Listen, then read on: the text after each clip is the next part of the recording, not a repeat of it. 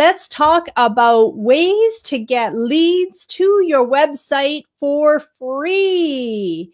Now, who doesn't want more website leads, right? Leads that will turn into paying customers and increase your sales. Now, if you want a thriving and successful business, I'm sure that you do, right? I assume that this is something that you're after. But, it sounds like it should be easy, right? You have an amazing product or service. You know that it will have a positive impact on those who use it or experience it. So why is it so dang hard to get qualified leads to your website so people can actually learn about your offering? Well, that's what we're going to talk about in today's Tea Time Tips Show, Marketing for Busy Entrepreneurs. And I'm going to provide you with tried and true methods that will drive qualified traffic to your website who are looking for solutions that you are providing, and all without any paid advertising costs. So are you ready to discover ways to get your website doing what it's supposed to do and bring in more leads? Stay tuned to find out how. We're going to start this episode of Tea Time Tips Show right now. Just in case you don't know who I am, I'm the founder of eVision Media, and we are a full-service web development and digital marketing firm where we help build successful businesses through brand and graphic design, custom designed websites and development, and digital marketing so that our clients can be proud to showcase their business to the world.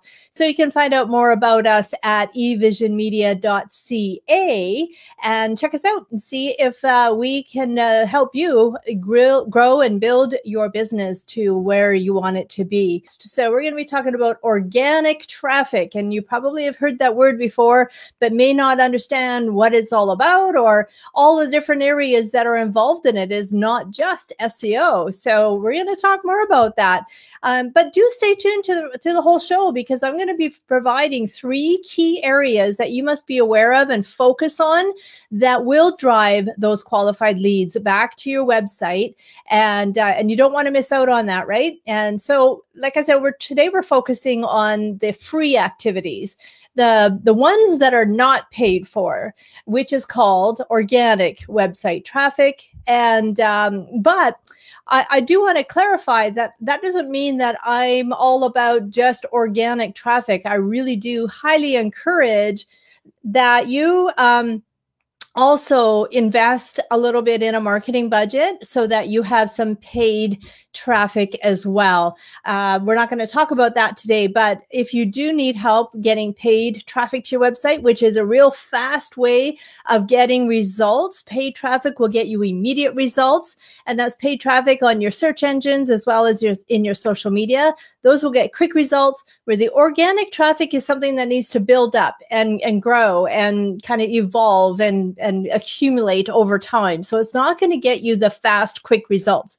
So if you have a launch coming up, or if you really have a sale, or you really need to boost some business fast, or have a event happening, then definitely invest in some paid traffic. And that's what we will and can do for you. So do check us out at evisionmedia.ca. And we have specialists on our team who do very good at those kinds of paid advertisements. But that's not what we're talking about today, right? We're going to talk about free stuff, the organic ways that we can get traffic to our website. And so stick around, because at the end, I'm going to share a bonus tip on what you can do to market your business locally that will also drive more qualified traffic to your website. So stay to the end and let's get going. So the first thing that we want to talk about, the primary thing, is your website, right? You have to ensure that your website can actually be found, that somebody even knows it exists. And when I say somebody, I mean your target audience. And I've talked a lot about identifying who your target audience is. You shouldn't even have a website until you have made that definition of who your target audience is. And if you haven't, let me know. Let me help you. I mentor our clients through that process so that we can get crystal clarity on who the target audience is and what that brand positioning should be, which should happen before you even have a website. All right. So then you've got that, you understand what it is, and now you need to build your website. But when you're building your website, not all websites are created equal. Let's put it that way. There, those drag and drop website builders, the ones that you did yourself or you got really super cheap, they're probably most likely not SEO optimized. And your website really does have to be SEO optimized. So SEO stands for search engine optimization.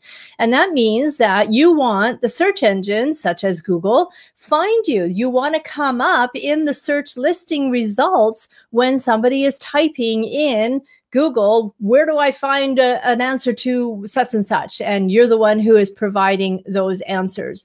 So being found in those search engines, and I'm not talking about being found on page 100. That's not going to do you any good. Right? Yeah. Okay, great. If somebody types in your actual full business name, yes, you might be on page 1 or 2, but that's not what people are searching for. They're searching for keywords that are specific to the problem or solution, the service that you are providing. And so you need to have an SEO optimized website that has those keywords in it.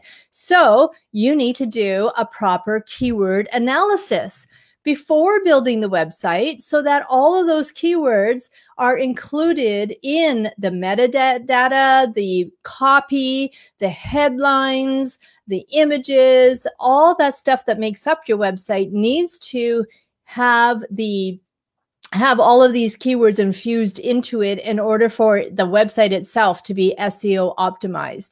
So hopefully that makes sense because it's so important. And that's what we do with our clients when we put them on our package. We first do the SEO analysis, then we build the website, and then we continue on with more SEO optimization after that. And which includes submitting your website to those search engines, because the search engines may not find you unless you actually submit your website to them. So we're talking search engines and directories. There is more than just Google out there. So you definitely want to, submit to more than just Google. And also you want to make sure that you're submitting to any local business listings that your business would be pertaining to. And of course, the primary one being Google My Business. Those are the important things that really need to be done while you're building out your website. Before you even think about sending traffic to your website, you have to have it built in a way that will actually attract the right traffic. And so here we have Rayanne. Hello, Rayanne. Great info. SEO is so important. Is it not? Absolutely. It's something that a lot of entrepreneurs really don't want to have to deal with. They don't understand it, but that's why people like us are around, right? Rayanne is actually on my team. She is our SEO analyst, and she does an amazing job finding all of those keywords that will bring qualified traffic to the website. And when I say qualified traffic, sometimes I get stuck and I use some industry lingo. So qualified traffic might be one of those terms. Let me know. Do you know what qualified traffic means? If you're not in my industry, I know you know, Rayanne. But if you're not in the marketing industry, I'd like to know if you know and understand what qualified traffic means.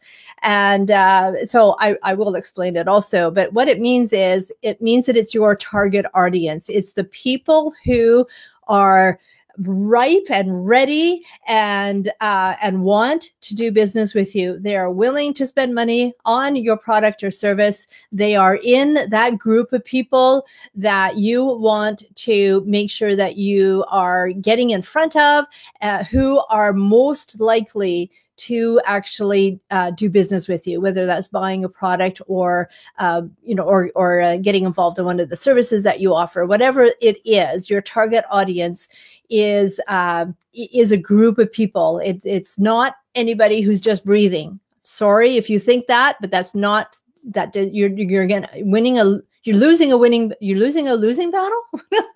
You're losing a battle if you're trying to target anybody who is breathing, any human being, or any male between 18 and 75. That's just not going to work. It really has to be drilled down quite a bit more than that to understand what they are looking for. What is it that they're searching for in Google in order to find you? The more you break that down into a very specific group of people, the better off you are. And here I went off on another tangent about target audience, but it's just so important. And I think that sometimes, that gets, because we don't quite understand it, or we don't want to go through that effort, don't have time to go through that effort, then it gets passed off as something that's not important, but it is so super important. So I was talking about ensuring that your website can actually be found. And so I talked about all those different ways that you have to make sure that you SEO optimize and get your keywords in there, but also make sure that your website itself is appealing and actually addresses the need that people are looking for to get solved. So your website itself also needs to be compelling and professional looking and built in a way that has the right marketing message for that right person, and it comes across in the right presentation that will keep them actually sticking around to check you out. Because you can do everything in your power, everything that I'm going to talk about today to drive traffic to your website, but it's going to do you no good if they land there and they go, oh, I don't think that's what I want, and they're gone. So that's not going to help you either, right? So you got to have the right website up there that when you're driving traffic to it, they're actually going to stick around and convert. And so at the end of the day, is it addressing the reason why they are there effectively enough? So important. And don't make assumptions. You have to test it and look at your analytics and find out what that bounce rate is and how long are people sticking around. Because if they're not sticking around, then they're not going to convert into leads, right? It's simple math. Okay, so that was strategy number one. And strategy number two, the thing to think about is to give people a reason to go to your website. And I hate to tell you this, but just because you have a website, or just because you're in business, or just because you think you have the best widget ever invented ever, doesn't mean everybody else is going to just flock to your website to check it out. This isn't the field of dreams, people. So you have to give them a reason to come to your website. One of those things is to always keep in the top of mind is that it needs to include value-driven and compelling content. So when I talk about content, it can be in the form of many different things, but at the end of the day, you have to give people a reason to actually show up. I'm going to say it again. That's all. You have to know who your target audience is. You have to know what it is that they are looking for. So again, we dive back into that target audience and we analyze them and we figure out, okay, what is it they are looking for that I can deliver, that I can serve up to them. So make sure that whatever this content is that's on your website is catering specifically to that group of people. And one of the best ways to do that is through a blog. And the reason why a blog is just so important and so beneficial is that there's just so many reasons. I mean, I could do a whole tea time tip just on the benefits of blogging, but just in a general sense, it gives Google a reason to come back and traverse your website, index your website so that it will show up more in the search engine results.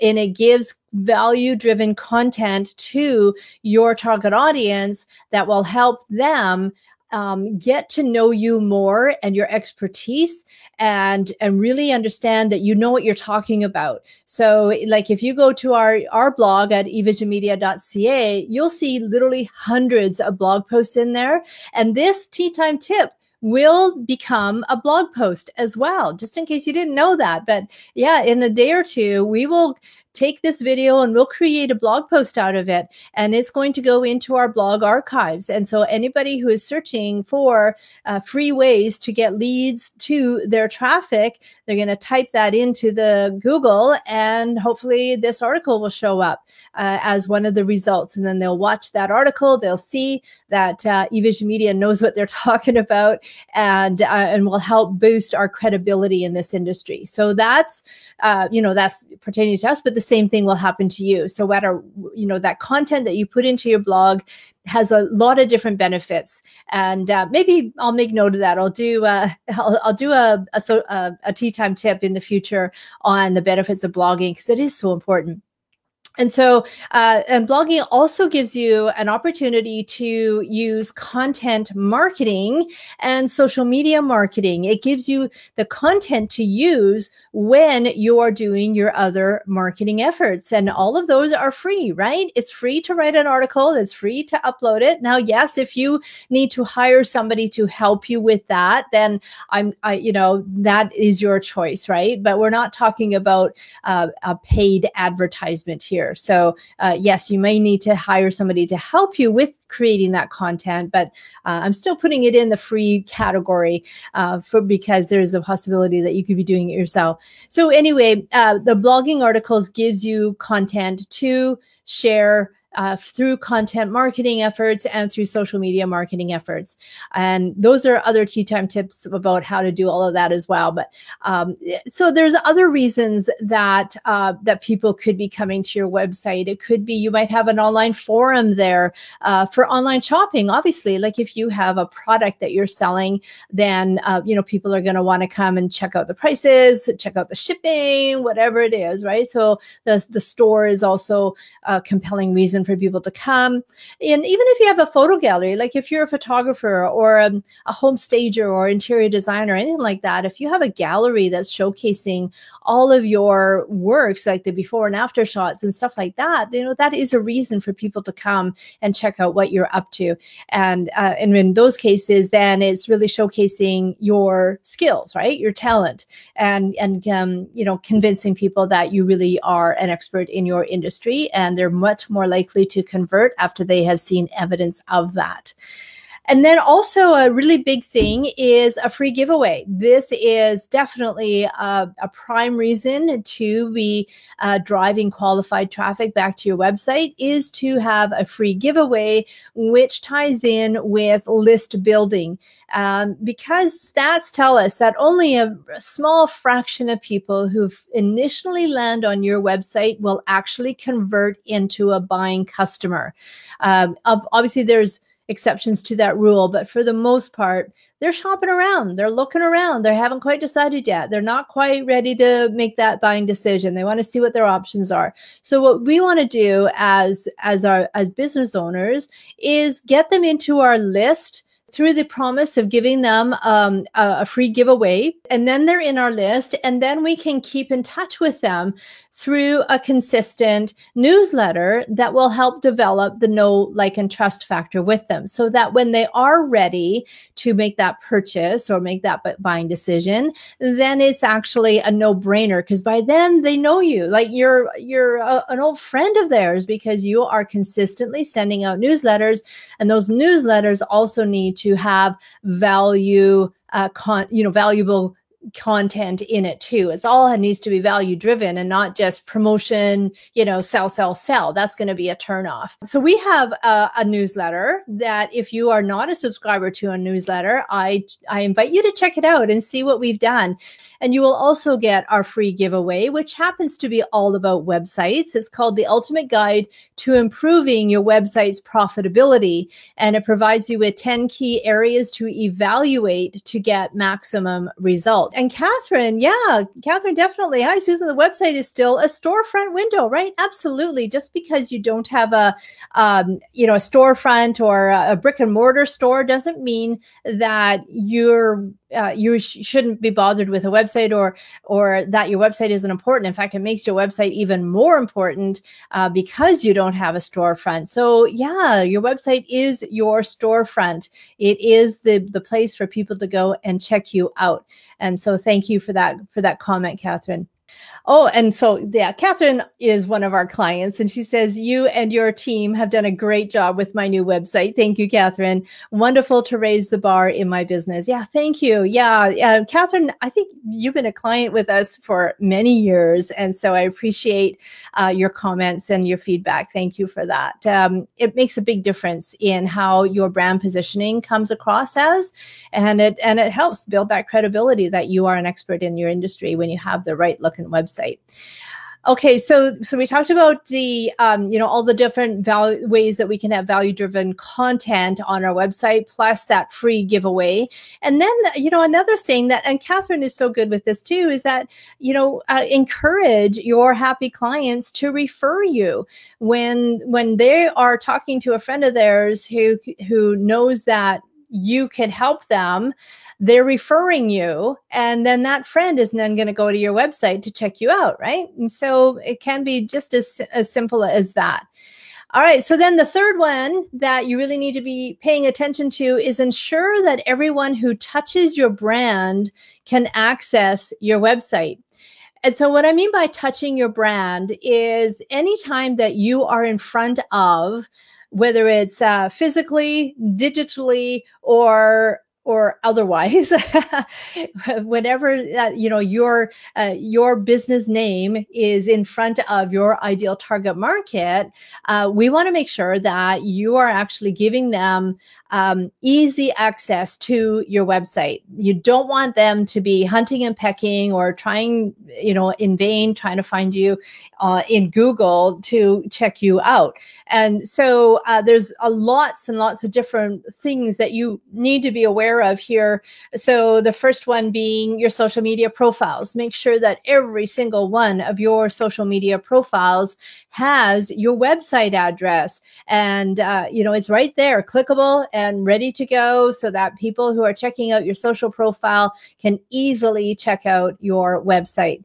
And your signature, your email signature that shows up at the bottom of every single email that you send out, make sure that it's professionally made, that matches your brand, and that it's clickable. If it's an image, clickable to your website. Simple, easy stuff.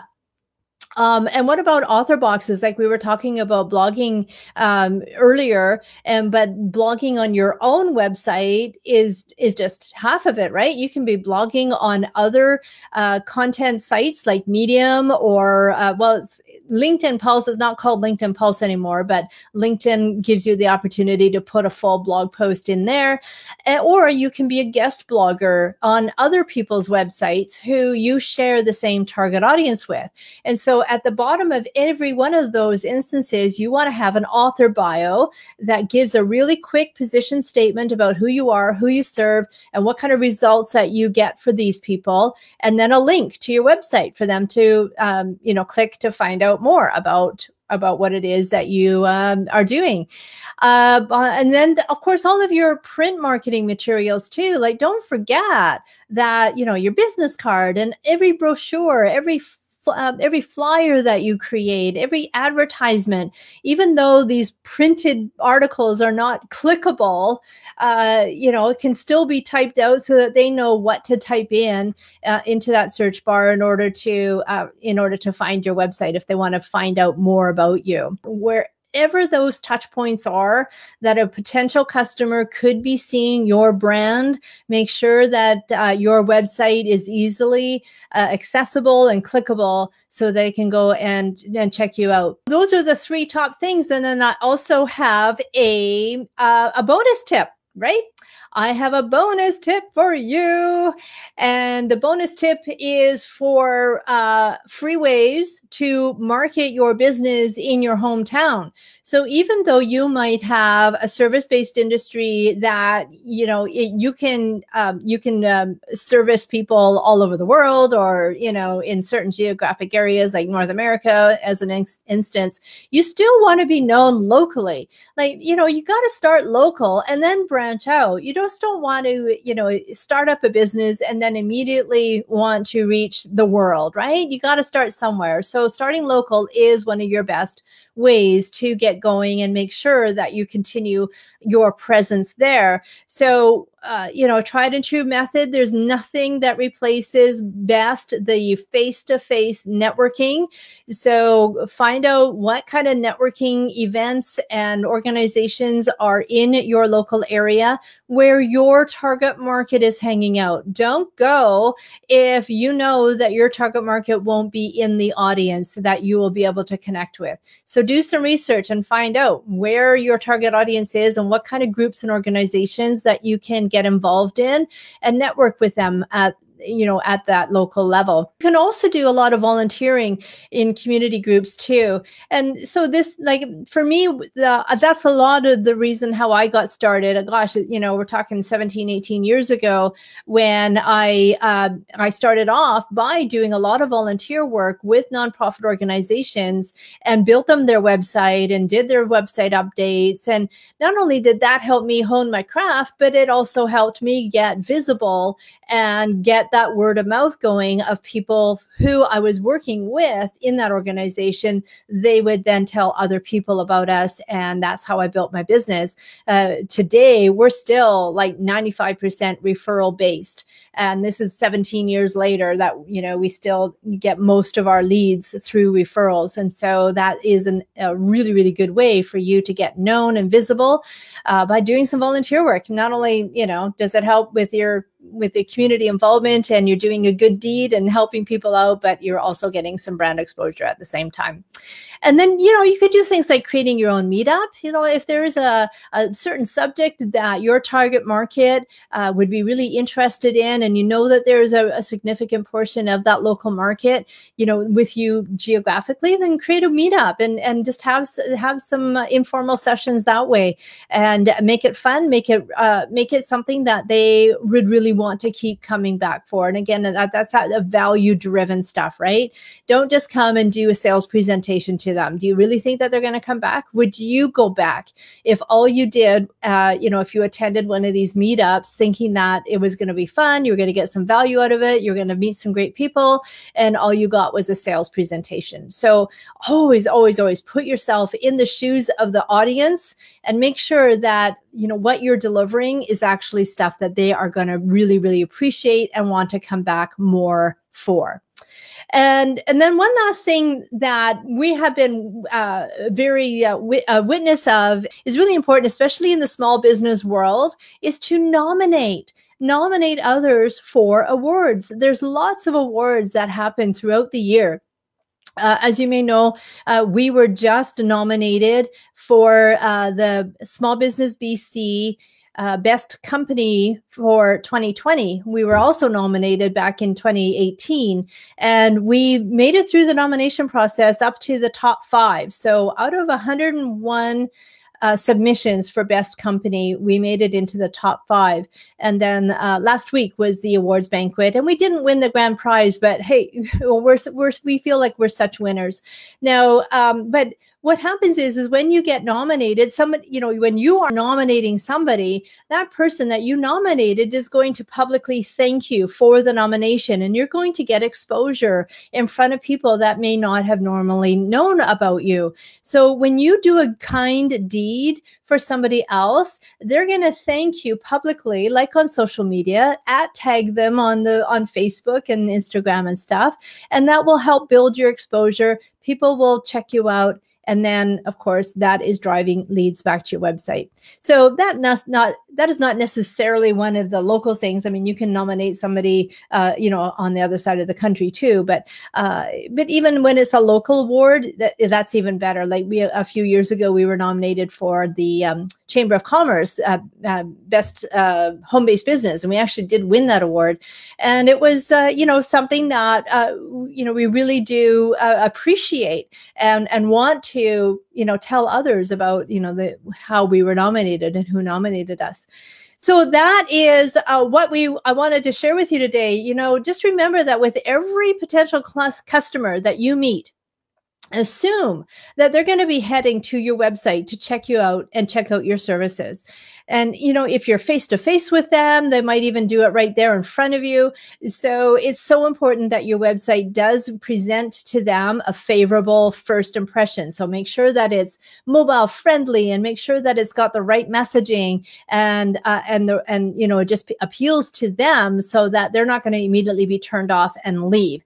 We want them to be compelled enough into action.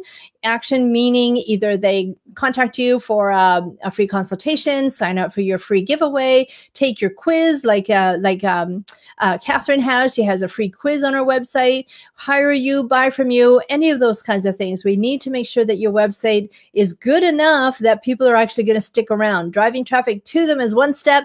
Keeping them there is another step. Converting them into what you want them to do is another step. So it's a really multi-pronged approach, but we talked more about that organic traffic today. I hope you got some great insights out of that.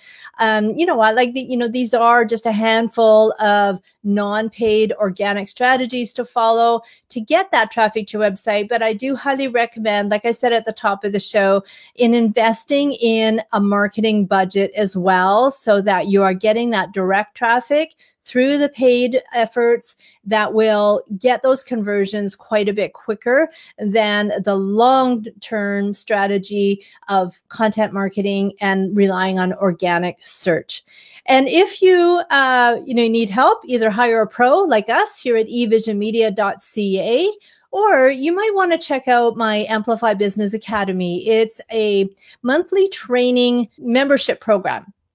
And we're actually right now getting started on a 6-month social media promotion series. So I'm talking about doing your promotion on social media, you know, as a supplement to all of your non-promotional efforts, actually. And it's a 6-month series, and we are diving deep into the best practices for marketing your business on social media. I'm covering chatbots and all kinds of things here. So you can come and check us out and give us a try just for $1. You can sign up today for $1, and that will get you free access to all of the training videos in our content library for 14 days. And then on day 15, you would convert into a regular paying client, member for $47 a month. And that's Canadian. So if you're in the States, it's going to be quite a bit less than that because of the dollar exchange difference. And so you would be really benefiting from that. We do charge in Canadian dollars across the board. So all of our American friends and clients love us to death for that reason. So yeah, every month I upload a whole new 60-minute training series. Plus we have a private Facebook group for ongoing continued support. So do check us out about learning more how to market your business online. I give the straight goods and strategies. I don't go off into the deep end or do stuff that really isn't tried and true. You really do get the sound advice from my 20 years of experience in this industry. So thank you for joining me today. I so appreciate you, and come and check us out every second Wednesday for this live. And if you are watching this in the replay mode, go ahead and ask your questions. I would be happy to answer even if we're in replay. So I'll talk to you next time. Bye for now.